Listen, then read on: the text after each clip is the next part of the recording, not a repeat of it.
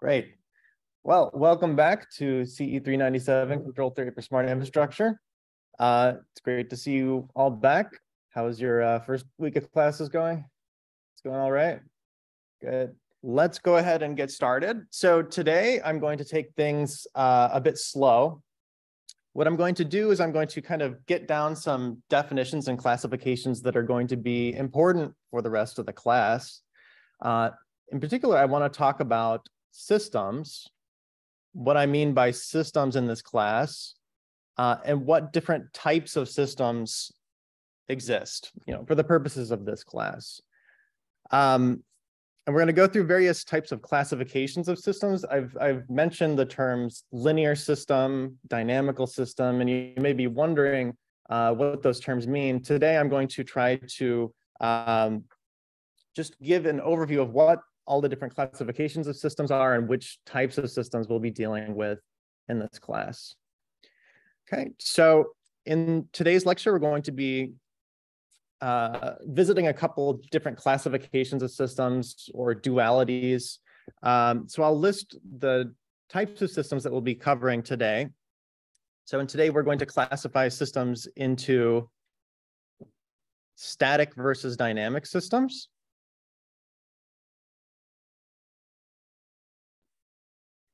We're going to look at single versus multivariable systems.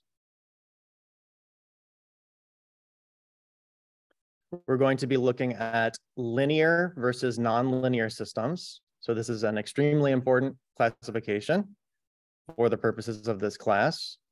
Linear versus nonlinear systems. We're going to be looking at the difference between deterministic and stochastic systems.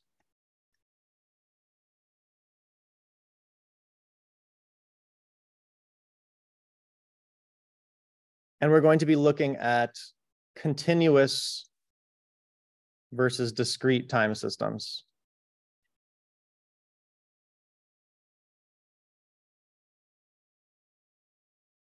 Okay. So do these, how many of these terms look familiar to you? Are there any terms here that look familiar based on materials you've seen in the past? Okay. So we're going to be covering each of these different types of classifications. We're going to be giving definitions for them, which will be helpful for the remainder of the class. Okay, so first, let's just start out very broadly. What are systems? So let's give the definition of a system for the purposes of this class.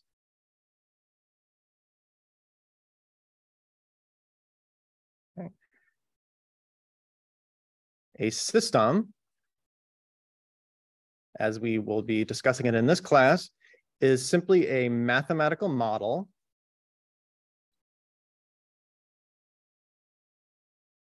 that maps inputs to outputs.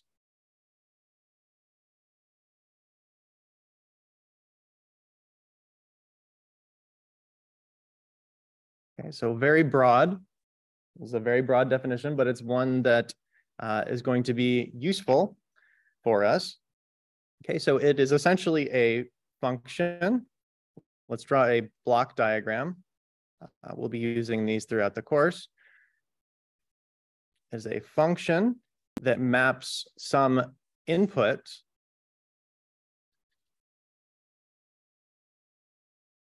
and input here will usually be denoted with the term UT. Okay. So it's a mathematical model that maps some input to an output. So again, very broad. And our output will usually be denoted YT. And that's the convention that's usually used within the field of controls or dynamical systems.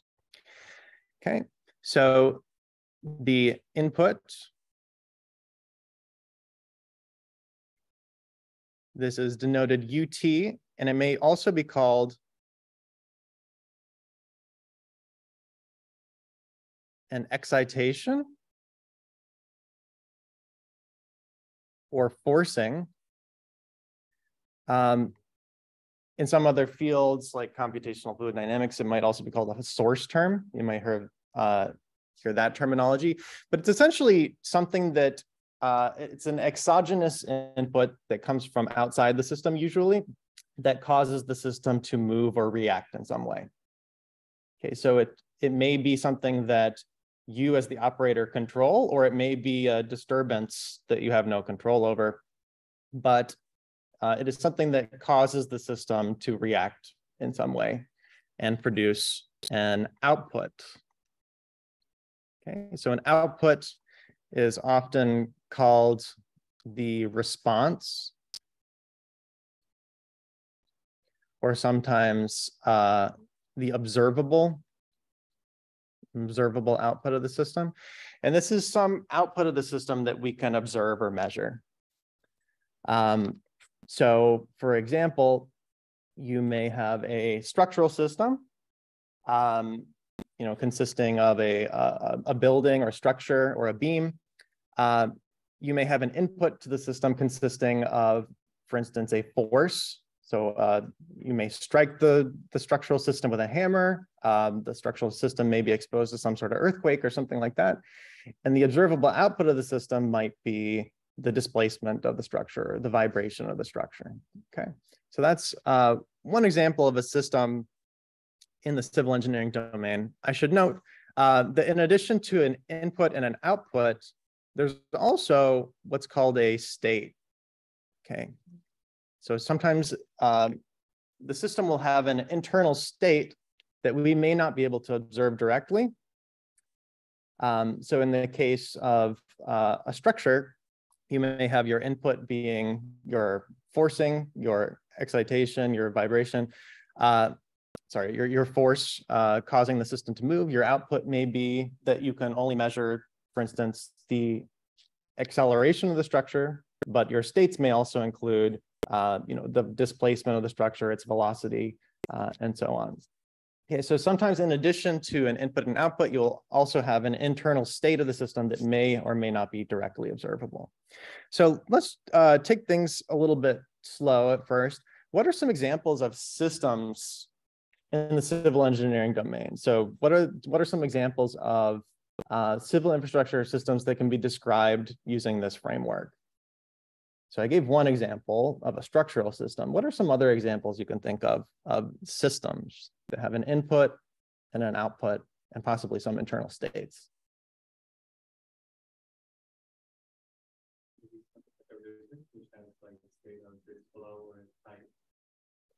Right, so we could have a river or generally maybe a fluid system. Okay, and maybe to simplify it, let's maybe think of something like a reservoir or a pond. This may make it simpler to think about what the input and output might be, right? So let's say we have a reservoir, may have some water level. Okay, and what would the input and output of this system be? What's one example of an input and an output? Yes, you might have some inflow. So we could describe that by UT. So we may have inflow coming in from an upstream channel, or we may have rainfall falling on the reservoir. What's an example of what an output might be?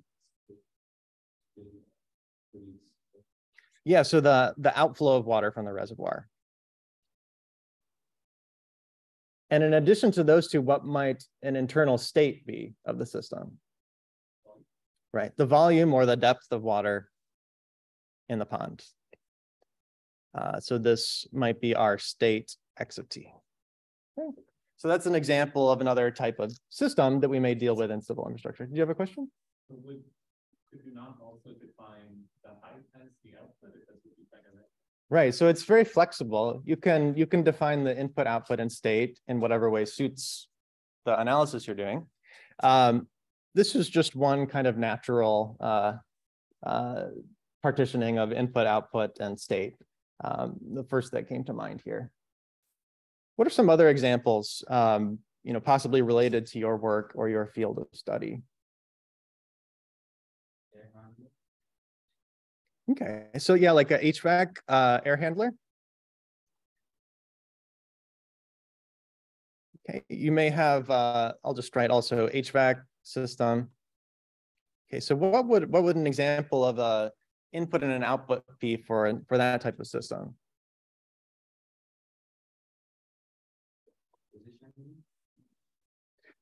So the valve position might be the input, right? So your input might be the valve position. And what might your output be? Air temperature, very good. Right. So this framework is very broad, but we can use it to kind of conceptualize different types of civil infrastructure systems, whether it's a hydraulic system, a structural system, an electrical system, an HVAC system, and you'll get lots of practice formulating those systems mathematically as we move on further in the course, but I want to make it clear what I'm talking about when I'm talking about systems. Okay, so again, it's very broad and it'll become more clear later on, but I want to kind of inculcate this idea of a system with some input that you may be able to control or that may be some disturbance, along with an output of the system that we can observe and an internal state of the system, which we may not be able to fully observe. Okay, you have a question? Yeah, so one more. So the state and the output are both exclusively observables and the input must be exactly. So when we move on to dynamical systems, which will be most of the course, yes, we will typically think of an input as being exogenous, something that comes from outside of the system. And the output is generally what's going to be observed. The internal states may not necessarily be observed. Mm-hmm. Okay, great. So great questions. Any other questions just on this conceptual framework of what a system is? No? Okay, cool. So let's move on and let's discuss different types of systems. I'm going to discuss those classifications that we talked about earlier. So first, let's talk about static versus dynamic systems.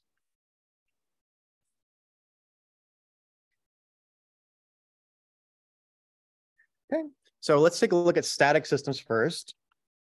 By the way, who's heard these terms before in your classes? Static versus dynamic systems. Anyone heard these terms? Okay. Cool. So a static system is one in which the output depends only on the current input.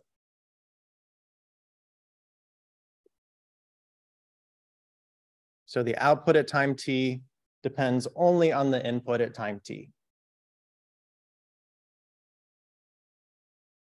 Okay, so let's give some examples.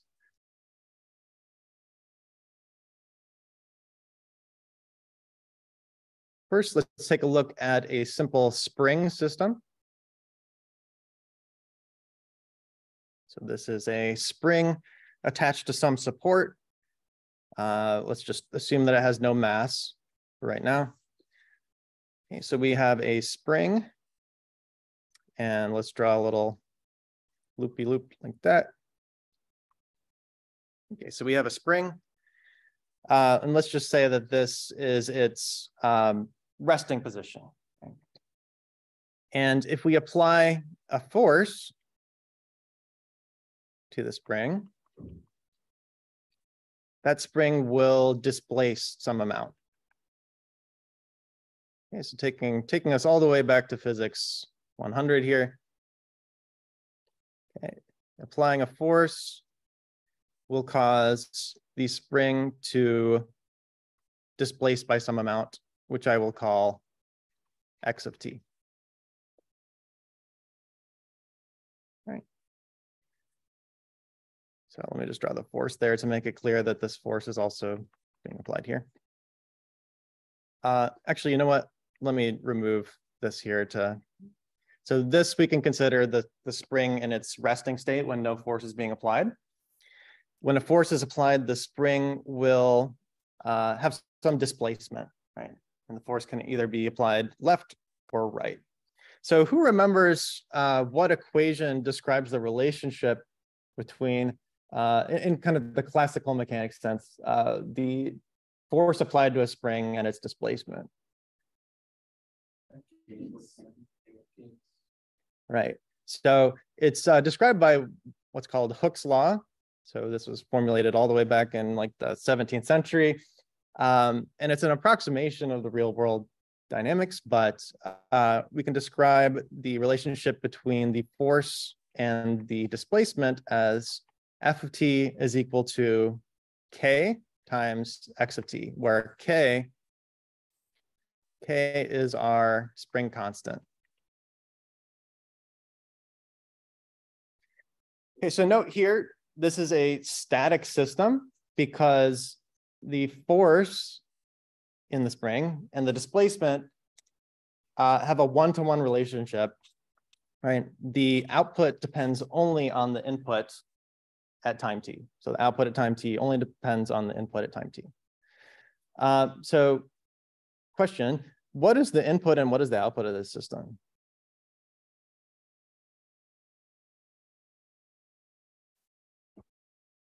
What's the input and what's the output?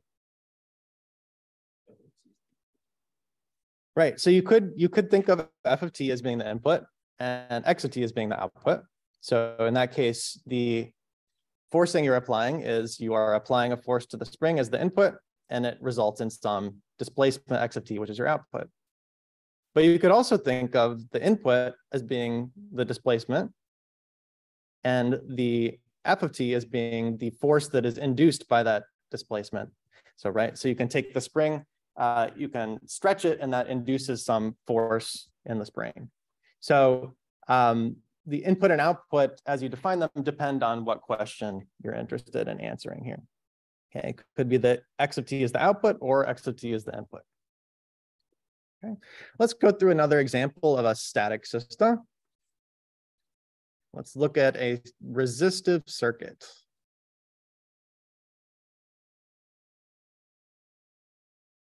Okay, so we have a circuit here. There's a voltage source. This could be a battery. Okay, we have our wire coming out. We have a resistor. And we can close the loop. Okay, so our voltage can call V of t. Our resistor has some resistance, which I'll call R. So there's just a parameter of the system. And then in addition to the voltage, we also have a current in the wire that is induced by our voltage source, which I will call I of t. Okay, so who remembers how voltage and current are related within a resistive circuit? Yeah, so V equals IR, right? And what's the name for that equation? Ohm's law, yeah, right.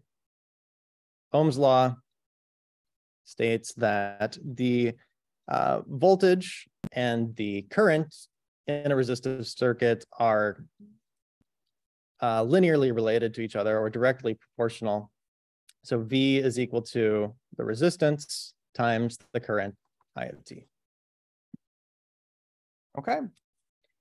So note that in this case, as with the spring system, the voltage at time t only depends on the current at time t and vice versa, right? The state of the system at some previous point in time doesn't affect this relationship, right? There's a one-to-one relationship between the voltage and the current in this circuit. Okay, so that is characteristic of a static system. The other type of system, and the one that we'll be dealing with primarily in this class, is a dynamic system. Okay, and in a dynamic system, the output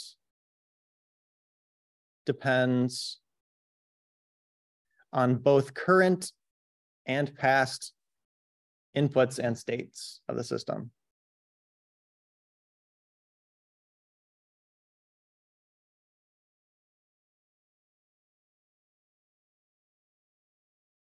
Or in other words, the system has some memory of its past inputs and states.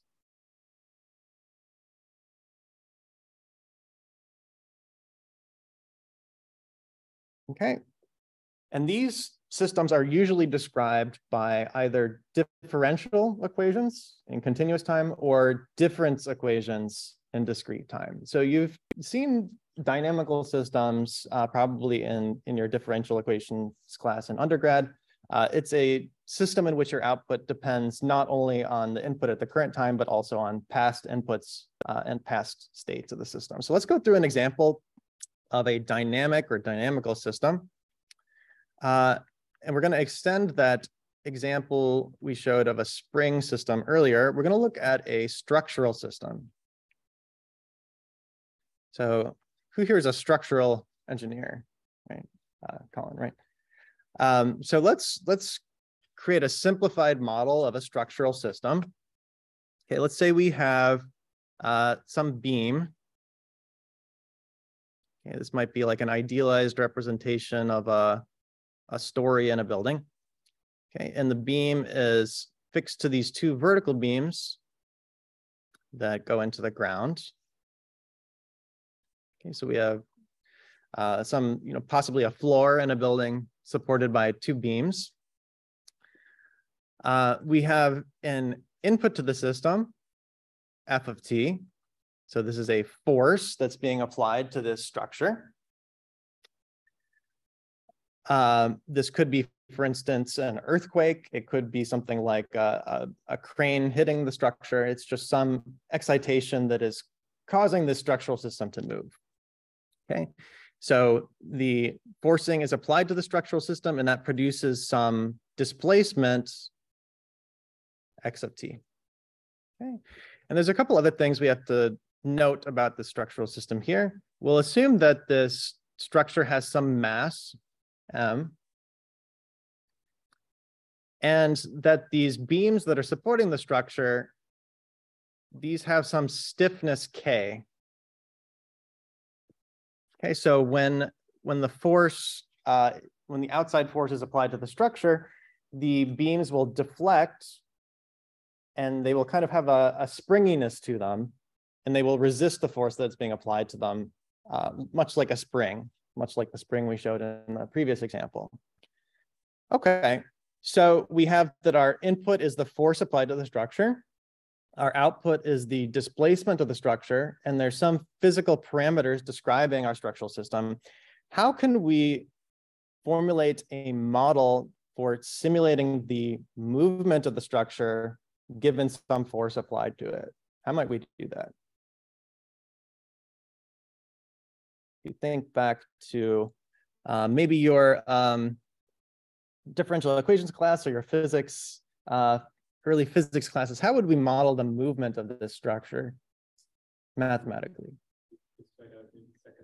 Exactly. So we can model the system using Newton's second law, which states that the sum of forces acting on the structure is equal to its mass times its acceleration, right? So the unbalanced force is equal to ma. Okay, so let's think about what are the forces acting in the structure. Let's break down this sum of F term here. What are the forces acting on this structure?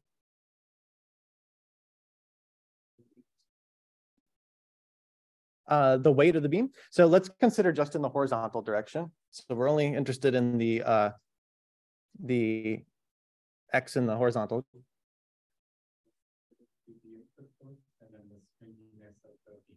Exactly. So there's two forces for this simplified model.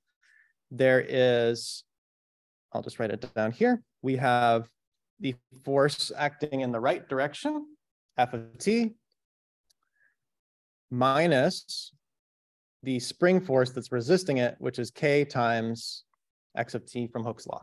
Okay, so we're treating this like a spring mass system, if you may remember a spring mass system from your differential equations class. Okay, and that is equal to mass times acceleration. Okay, how can we maybe simplify this a little bit?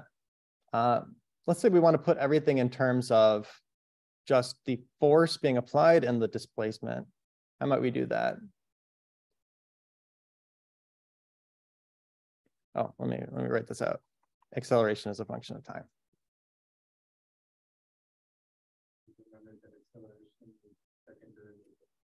Right. So we can replace this acceleration term with the second derivative of the displacement.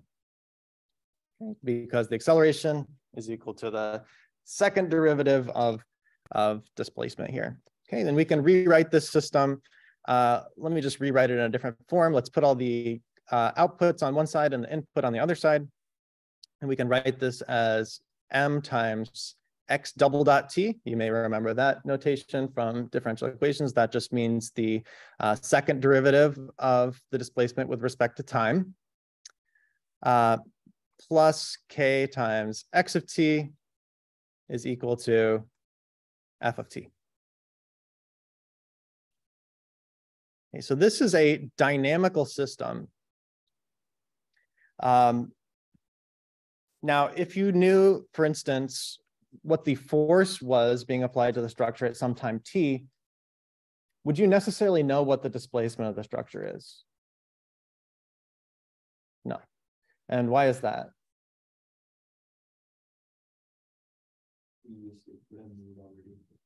Right. So it depends not only on the current force being applied to the structure, but also, for instance, what the structure's initial conditions were, what forces were applied at previous time steps, and so on. So for instance, let's say you hit the structure with a hammer, and the structure will kind of move with the force that's applied to it, and then the springiness will cause the structure to move back, and then it will kind of keep oscillating until it eventually, well, in this case, there's no damping, so it will continue to oscillate forever.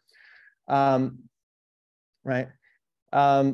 But knowing the force applied at some time t doesn't necessarily tell you what the displacement of the structure is going to be. It's dynamic. It has some memory to it. Okay. Are there any questions on static versus dynamic systems? Mm-hmm. So for that one, I was just looking at a massless spring, and I was just looking at, I just wanted to look at that spring relationship to get, to get this for a more physical example. So in that case, I was only interested in just the spring force itself. But that's a good question. So in reality, any spring would actually have a mass as well. And if you model it using Newton's second law, it would give you a relationship like this. A real spring will also have some damping, which will eventually cause the motion to stop, which we'll talk about in the next couple lectures. Yeah, but good question.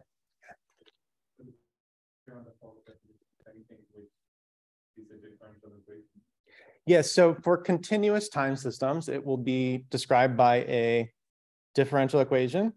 And for discrete time systems, it will be described by a difference equation.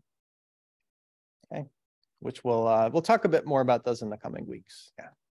But this is the type of system we're going to be primarily dealing with in this class. It turns out that most physical systems can be described by a dynamical model like this one, if you derive its dynamics from first principles.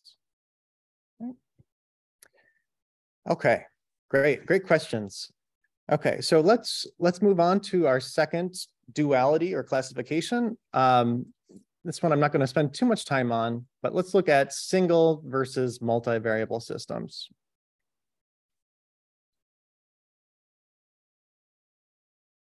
Okay, so a single variable system. This is what we're going to be looking at for essentially the first third or half of the class. And this is modeled by a scalar equation.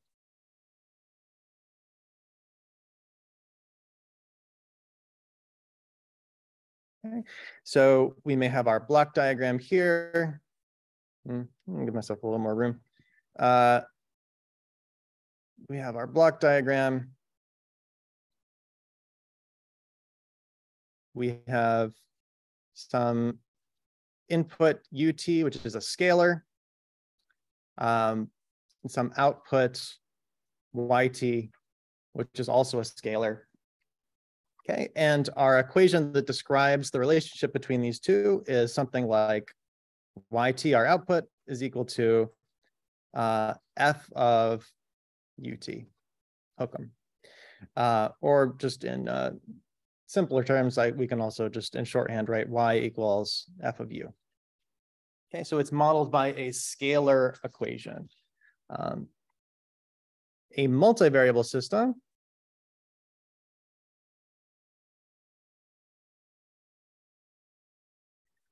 this is modeled by a set of equations.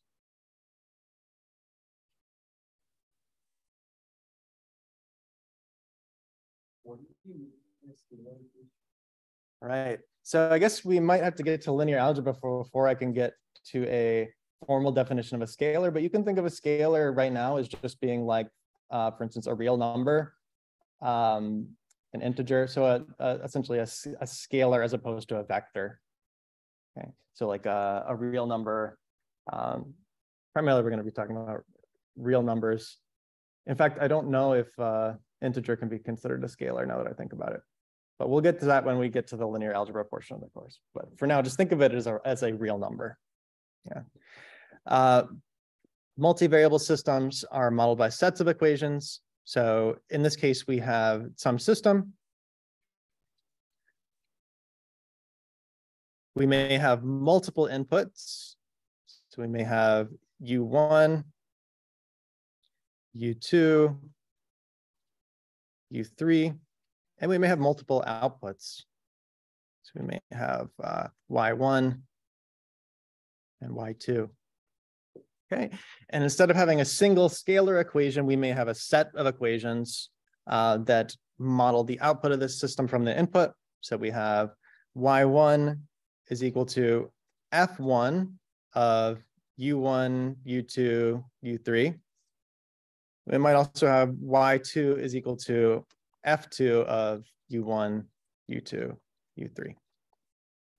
Okay, so it's a system in which we have, possibly multiple outputs and multiple equations that describe the mapping from inputs to outputs. And note that if the system is linear, how might we represent this input-output relationship? Yeah, as a matrix equation, right? So if it's linear, if we get lucky, we can write y is equal to A times U, where A is a matrix and U and Y are vectors. Great. Are there any questions on single versus multivariable systems? We'll get this distinction more when we get to the second half of the course, where we'll be dealing with multivariable systems. For the first half of the course, we're primarily going to be dealing with single variable systems. Right. All right. Next, we come to possibly our most important classification for the purposes of this class, the most important classification for you to understand, and that is linear versus nonlinear systems. Who has some familiarity with linear versus nonlinear systems? A little bit. Okay, let's give the definition, the formal definition of what a linear system is. Okay, a system is linear. I'll just write this out in full. A system is linear if it satisfies superposition. Who's heard of the term superposition? Okay. So let me give you the formal definition. I'll write out the block diagram. So we have a system which we'll call F. So it's a function that maps an input ut to some output yt. Okay. And in order to satisfy superposition, our function f has to satisfy the following properties. Okay, the first is additivity. Okay. Is there a question? No? Okay. Additivity. So if we have two inputs to the system, U1 and U2, and we run them both through the system, the output will be the same as applying that system to them separately. So, and adding them together. Okay, so if we apply our system to U1 plus U2, it will be equal to f of U1 plus f of U2. Okay, that's the first property. The second property is homogeneity. Okay. In other words, if we have an input to the system U and we scale it by some constant alpha, so I'm going to say alpha U. So if we take our function f and apply it to alpha U, our result is simply equal to alpha times f of U. Okay. And often you'll see these two properties combined together. So let me just write together. A system is linear if the following holds, that the system applied to alpha U1 plus beta U2 is equal to alpha f of U1 plus beta f of U2. Okay. So any system that satisfies these two properties is linear. A nonlinear system, I'll let you finish writing, but I'll just say it. A nonlinear system is any system that does not satisfy superposition. So it's a negatively defined category. Anything that doesn't meet these requirements is nonlinear. So I will write that out.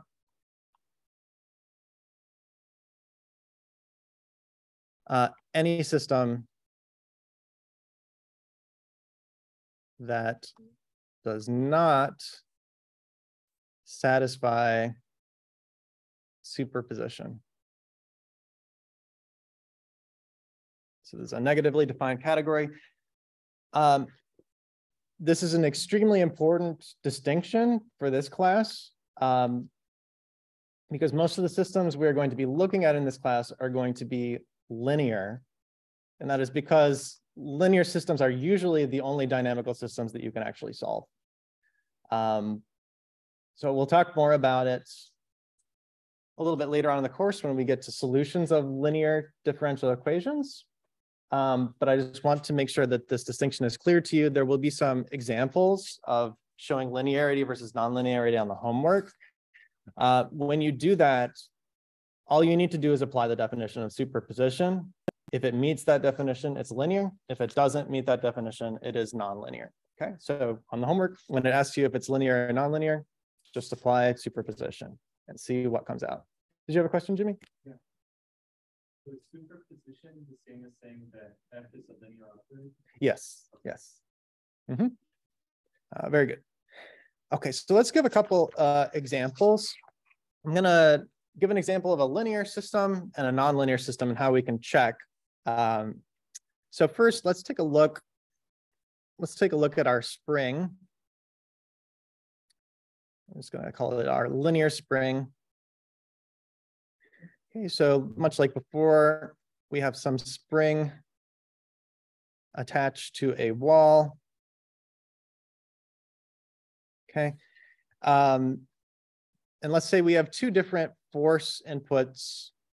Actually, let's say we have two different displacements we apply to this spring. We have one displacement we apply, which I'll call x1. Okay, and maybe we have another displacement that we can apply to the spring, which I'll call x2. So maybe they're slightly different. Here's x1, here's x2. Okay, and note that when we apply displacement x1, it produces a force in the spring, F1. And if we apply a displacement x2, it produces a reactive force F2. Okay. So what if we take the spring and we apply both displacements to it? What if we add those two displacements together? Okay, so we're taking, the spring compresses a little more. We're adding both x1 and x2 together.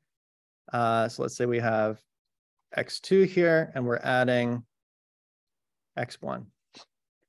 That's going to produce a force, which I'll just call F. Okay. And what we need to do now is we need to verify that this force here that's produced from adding those two inputs together is the same as applying them separately, essentially, right? So let's go ahead and do that. We know that from our spring equation, f of t is equal to k times x of t. We have that the induced force corresponding to x1 is F1. And we have that the induced force corresponding to x2 is equal to kx2. Okay, so what happens now if we take f of alpha x1 plus beta x2? Okay, so what will we get over on the right-hand side?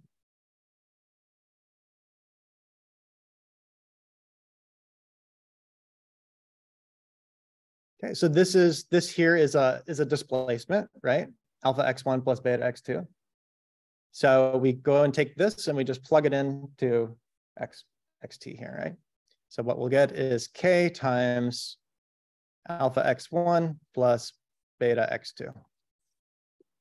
Okay, and we can rearrange this. This will become alpha k x1 plus beta k x2, right? Okay, and what is this term here? This is F1.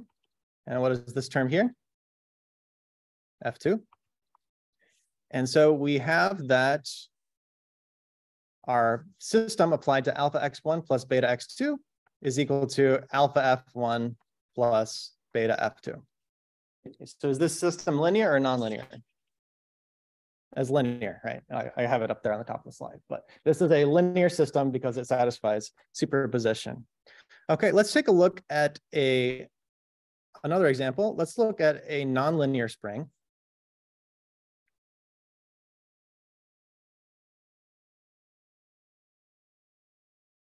Okay, so much like before, we have our spring. Okay, you know, you have a force, Ft, a displacement. Sorry, that doesn't make any sense. Xt. So let's say we have a spring, but its equation of displacement, its force displacement relationship is nonlinear. Okay, so we have that f of t is equal to k times x squared of t. Okay, so let's see what happens when we try to apply superposition to this one. Okay, so we have some input displacement x1 that will result in the relationship f1 is equal to k times x1 squared. And we have some input x2 that will result in the relationship f2 is equal to k x2 squared. Okay, so let's apply this system to alpha x1 plus beta x2. And let's see if this is equal to alpha f1 plus beta f2. Okay, so what will this term here be equal to? So we're considering alpha x1 plus beta x2 as our net displacement. So what will the left-hand side be here?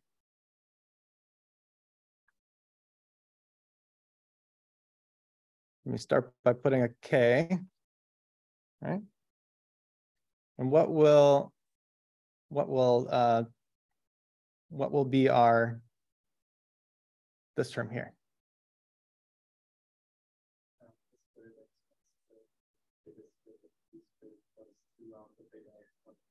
Right. So let's break it down into two steps here. But that's the right answer. Yep. So we'll get alpha x1 plus beta x2 all squared. Okay, and we need to find if this is equal to alpha f1 plus beta f2.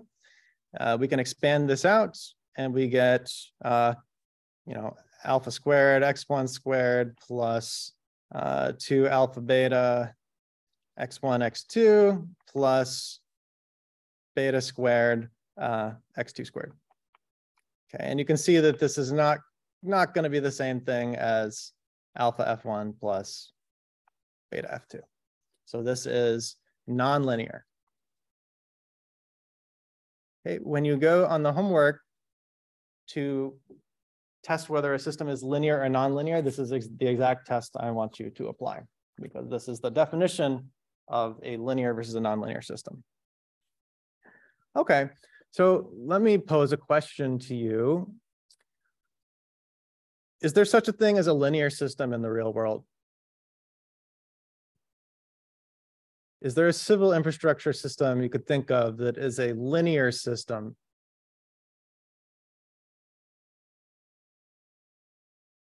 What about the spring system?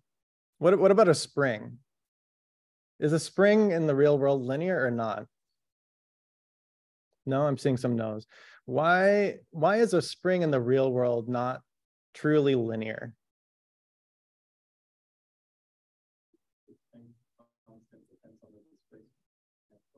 Right. So that is a correct answer. So let's think about what happens when you have a spring. So this is kind of the general reason why any system in the real world will not be linear. Let's take a spring and let's stretch it out, and let's keep stretching it out until it goes to the moon, for instance, right? What's going to happen when the spring gets stretched to the moon? What is the force going to scale linearly with the displacement of the spring? No. What's going to happen to the spring?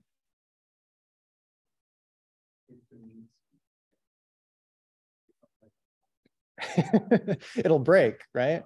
It'll break, or it will deform so much that it'll no longer have that linear relationship between the force and the displacement. Okay, it'll deform relatively quickly, much sooner than you get to the moon. Or if you take our circuit system from earlier, right? So we have a linear relationship between the voltage and the current. Will that relationship hold for every current that you apply to the system? No. What if you take your little benchtop Arduino circuit and you try to run 10,000 amps through it? Yeah, the system will vaporize, right? So for any real world system, there will eventually be some saturation point at which the linear dynamics no longer apply. I personally cannot think of any physical system in the real world that retains linearity through its entire range. If you can think of an example, let me know, but I cannot think of any. Most real world systems will be nonlinear. But that said, it's important to understand linear dynamics because it gives us insights that will be important for understanding the behavior of nonlinear systems later. Okay, great. All right, let's keep going here. So the next distinction I want to talk about is time invariant versus time varying systems.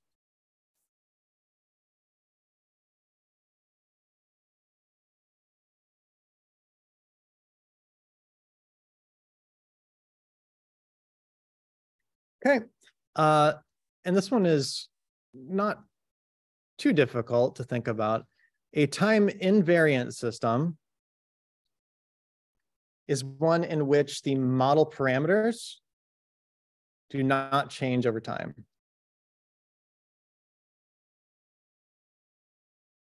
Okay, so the model parameters stay constant over time.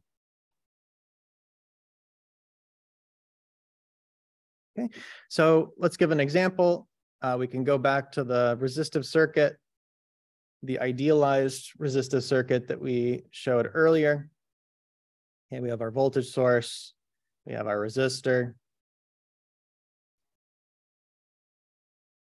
Okay, and some resistance R, some voltage V of T, some current I of T.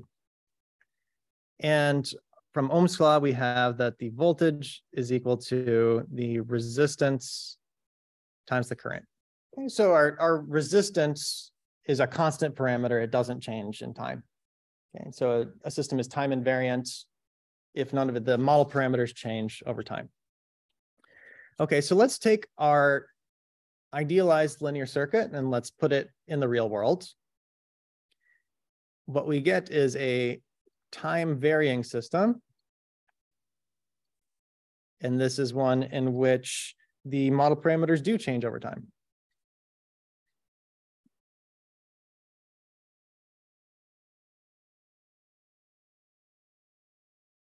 Okay, so let's say we have our circuit,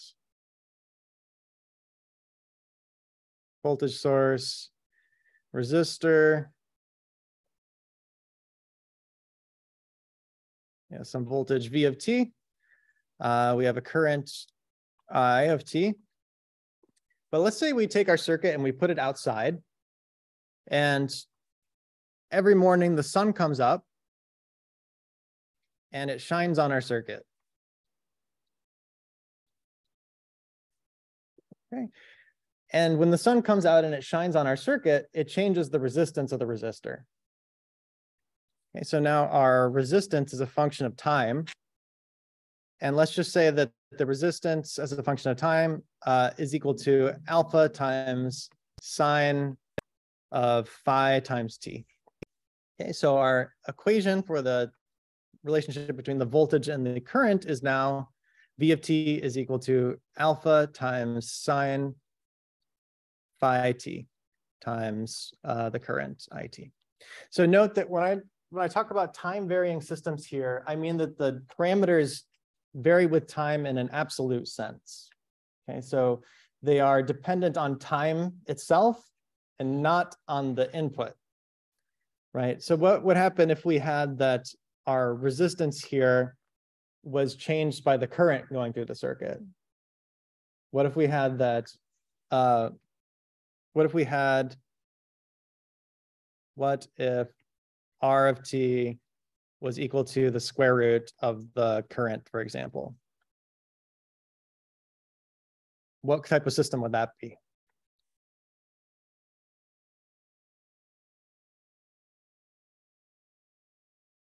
Right. This would just be nonlinear, right? So when I talk about time varying, I mean that the model parameters vary with time in an absolute sense and not through the input, okay? Because this would just be nonlinear. The distinction is there because time varying systems you can often find closed form solutions for them, whereas nonlinear systems you generally won't be able to. So time varying is kind of a separate category where the model parameters vary with time, but it's not nonlinear.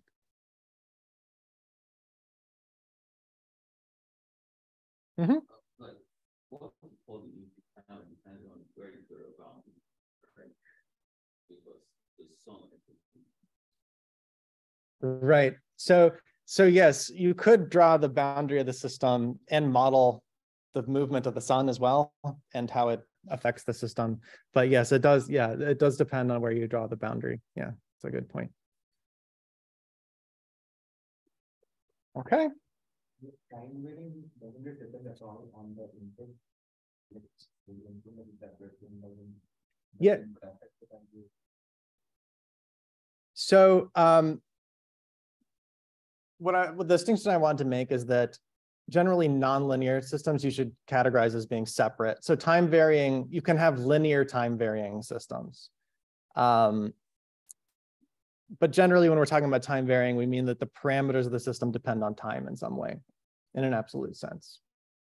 So the example you just gave, even though time is not a linear operator, because it's just like the factor they have, it's still linear. Right. So for that case, what I would recommend doing is go to superposition and check if the input-output relationship between V and I is linear in this case, and it will be because, right, it's linear with respect to your input. Yeah. Great questions. Okay, so I just want to give you a quick method for determining whether a system is time varying or not. So how to tell? Okay. Essentially, if you shift the input by some time increment tau, and the output also shifts by tau, that means your system is time invariant. Right? If you can get y at t minus tau just by shifting u to tau, let me write this out because it's a bit difficult to say it in words. So shift the input signal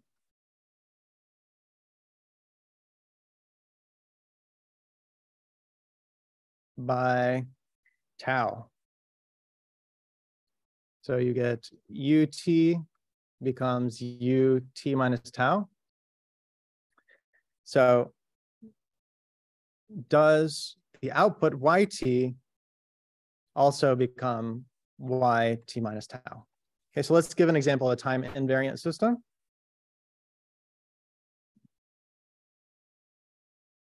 Okay, so we'll have some system yt is equal to cosine of ut. Okay, so let's take our ut and shift it by tau. So we have cosine of u t minus tau. Okay, and note that that's the same thing as yt minus tau. Right? If you take your cosine function, you shift it by some time, we can just call this quantity here t prime. Right? So this will be the same as just our function yt at time t prime. So we've just shifted the input and that shifts the output by the same amount. Okay, let's give an example of a time varying system.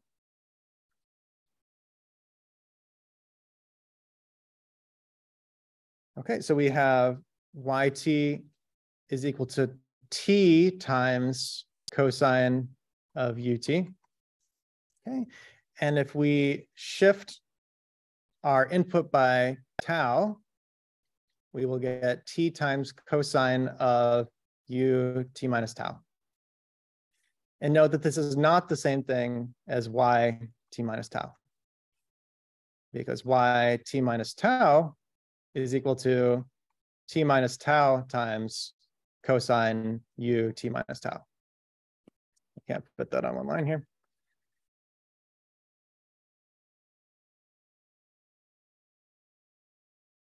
Okay. So when it comes to the homework and you're trying to determine whether a system is time invariant or time varying, this is the test you will want to apply. Okay. Are there any questions on this test? I know it's a bit difficult to describe in words, right? But essentially what you want to check for is if the system is time invariant, if you shift the input by some time increment, you will get the output shifted by that time increment as well. And that's just a consequence of the model parameters not varying with time. Okay, are there any questions? Can I explain this part Mm-hmm. again? Right, so the idea for this test is to see if the system is time invariant and you shift the input by some time increment t, you will get the output at t shifted by that increment, right? If the model parameters also vary with time, though, and you shift the input by some increment t, you won't necessarily get the same answer as the output shifted by that amount of t. So, for instance, in this case, for our time invariant system, our function is cosine of our input, and if we shift the input, perhaps I can draw a picture here. We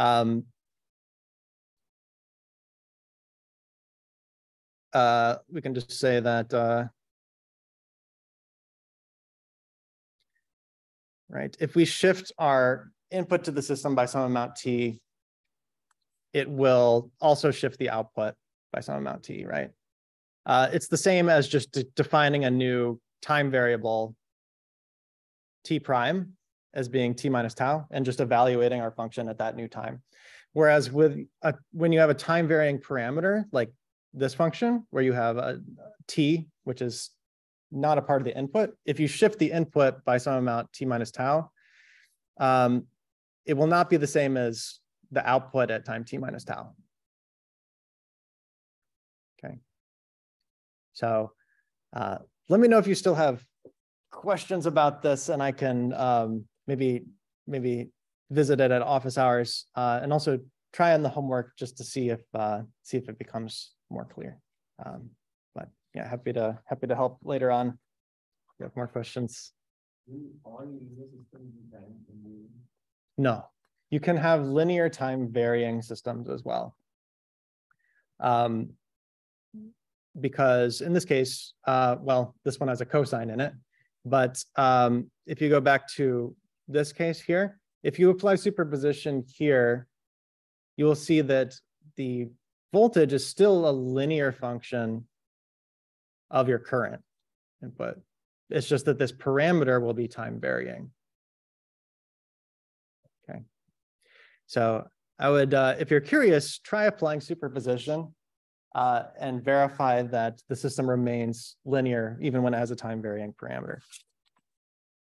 Okay, so I'm probably not going to get to all of my classifications here in the time we have left. I'm gonna just go for the two most important ones, I think. First of those is deterministic versus stochastic systems.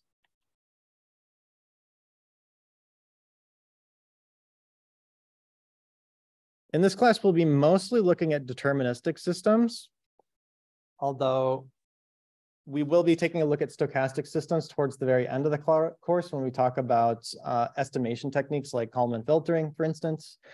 So it's an important definition to have in mind.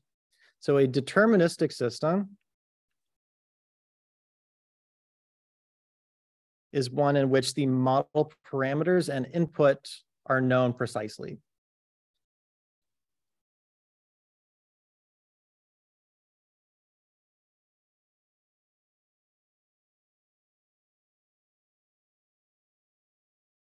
So the model parameters and input are known. As an example, let's take a look at a sinusoidal voltage source.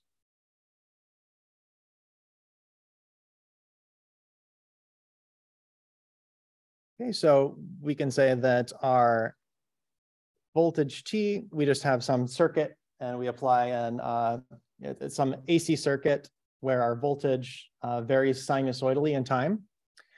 Our voltage T is equal to alpha times sine phi of T. Okay, and if we draw that out, what we'll get is something that looks like this. This is a AC circuit with a voltage that's just cycling as a sinusoid over time. So this is VT. This x-axis here is T. And our voltage will fluctuate like so. Okay. All right. So a stochastic system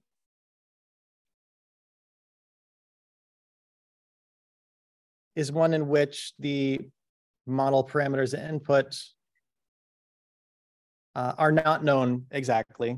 and are characterized by statistical distribution. So I'll just write model parameters and inputs are characterized by statistical distributions.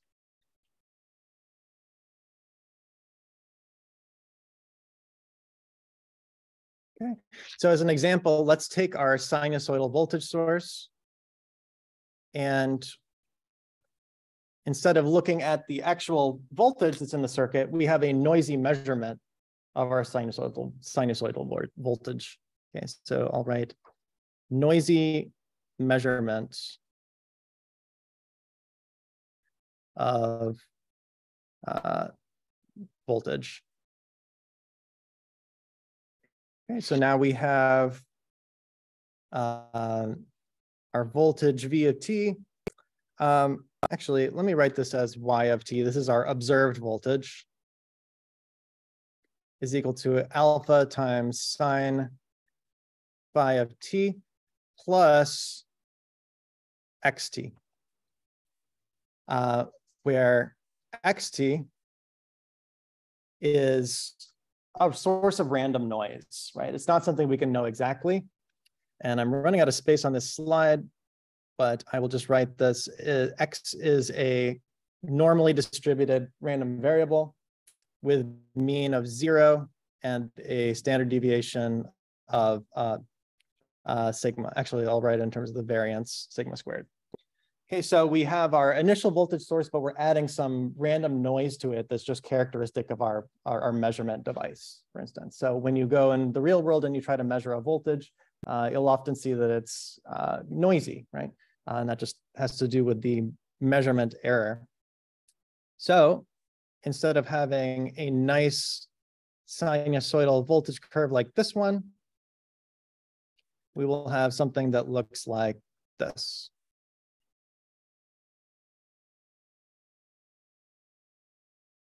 Okay. So this is an example of a stochastic system measuring the voltage at some point in time. We don't know exactly what it's going to be. There's some uncertainty characterized with our voltage source at each time step.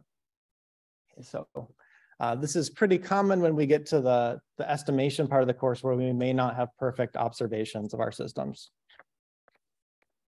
Okay, great. And we got about 5 minutes left. I'm going to cover the final distinction that I think is important to recognize. Oh, yes.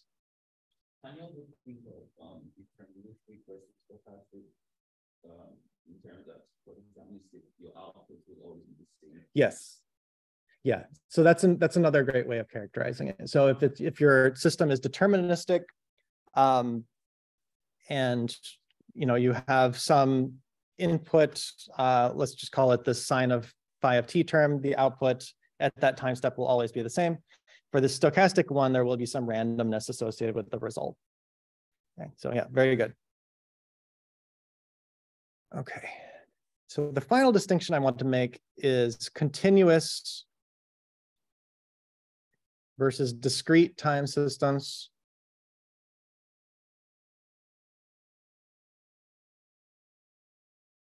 Okay, so a continuous system, this is one in which the inputs and outputs are continuous functions of time.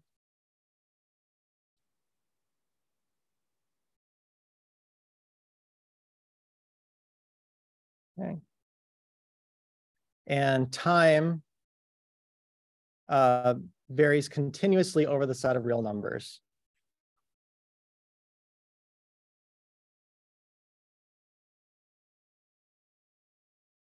Which I'll just write as R here. So this is the symbol for the set of real numbers.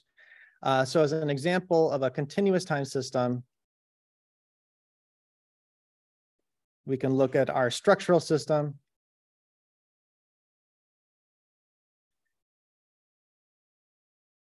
Where our dynamics are described by mass times the second derivative of the displacement with respect to time plus k times the displacement is equal to f of t.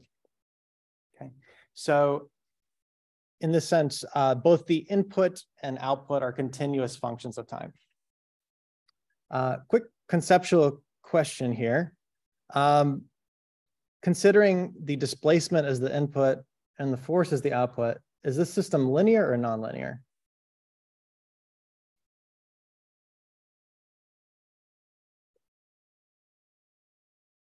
So, sorry? Linear, right. So you will prove this on the homework, but systems of this form, where you have only derivatives or integrals of your inputs and outputs with constant parameters, this will be linear. Okay, so you'll show this on the homework one. Okay, is this time varying or time invariant?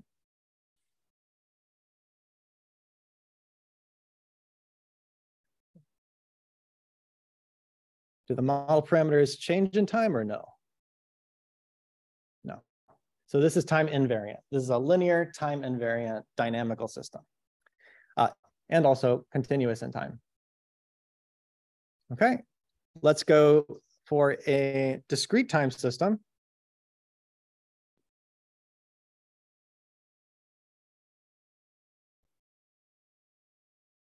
Okay, the inputs and outputs are defined over a discrete time scale. Okay, so there are discrete time increments. Okay. And some processes are inherently discrete. Other times you can arrive at a discrete time system by either sampling or discretizing a continuous time system. So this is often used for numerical solvers. If you're doing CFD work, for instance, often you will end up discretizing the full continuous dynamics of a system to simulate it. But there are also processes that are inherently discrete. So one example I can give is interest on a bank account.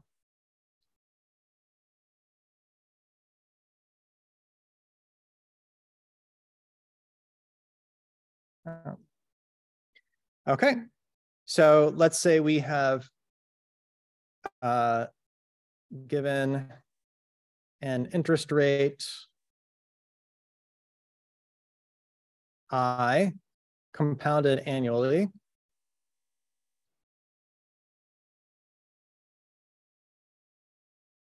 The balance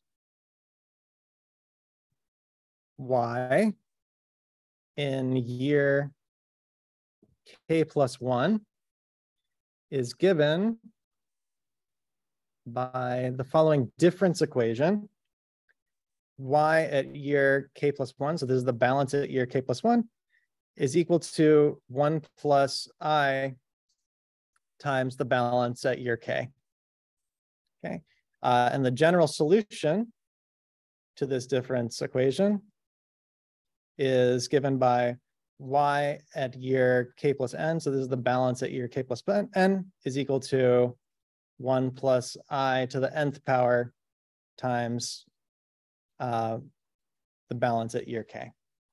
Okay, so this is an example of an inherently discrete process. They're usually not found in the natural world, but interest on a bank account is one example of a discrete time process. Quick quiz question. Is this a static or dynamic system? Is this a static or a dynamic system?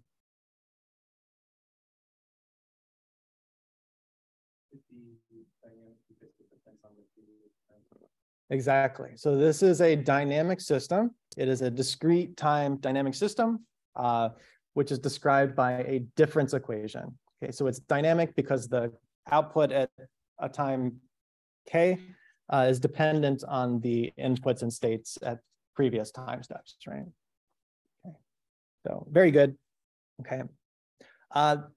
those are all the definitions that I have time for today. I just want to quickly recap, so this should take about 30 seconds. So I went through various definitions for you of the types of systems that exist and how they might be used to model real-world systems. Let's talk about the types of systems we'll be looking at in this class. So in this class, we're going to be looking at systems that are primarily deterministic, time-invariant,